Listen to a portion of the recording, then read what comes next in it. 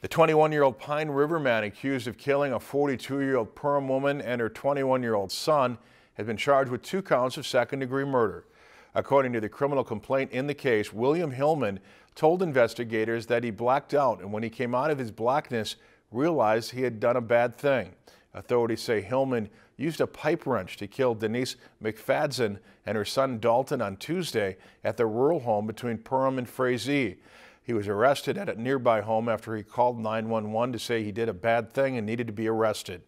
According to court records, Hillman was declared mentally ill in 2016 after attacking and threatening to kill his mother in another attack at her home in Pine River. He was hospitalized in the St. Peter Treatment Center following that attack. He was released from treatment in November of 2017. If you enjoyed this segment of Lakeland News, please consider making a tax-deductible contribution to Lakeland PBS.